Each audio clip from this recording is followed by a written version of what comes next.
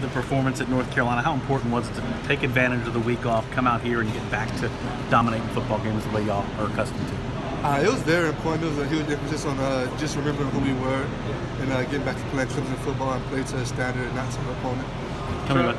The fact that you guys dropped out of the #1 spot, you guys kind of use that as some motivation that let's go prove everyone in the country that we are the #1 team? No, not at all. Coach always emphasizes run your race, run the race as in the way, which is to win. So I mean, we're just running our race. We're not really worried about everyone around us. We worry about what we do, control the controllables. And I mean, at the end of the day, we go out there and just play to the best of our standard. They'll take care of themselves. What message do you think you guys sent to the rest of the country now that this game's over? I mean, that we're a team to be reckoned with. We're still growing. We're still trying to put everything together. But I mean, we're heading in the right direction. And just got a toughness, the will to fight, and everything that you need to win championships. Was it a point of emphasis on that first drive to come out and get something going? I mean, that was pretty impressive, the way you moved the ball and your quarterbacking skills as well. Hey, Coach kind of joked about come out swinging.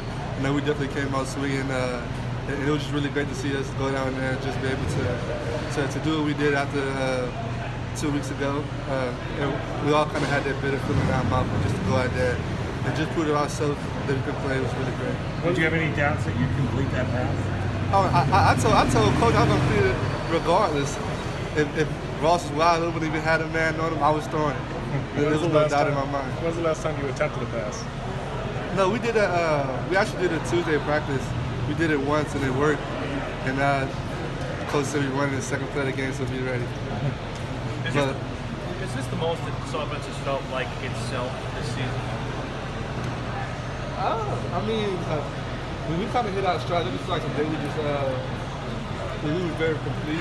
We kind of just was consistent and everything in that side. But I feel like we hit our strides at different times, but we just got to put the focus on maintaining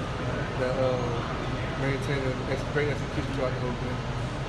Is it still hard for you to believe the way you guys have played against Florida State the last couple of years for what Florida State was when you were a kid growing up and when you were, deciding where you were going to go to college, to just dominate them the way you have?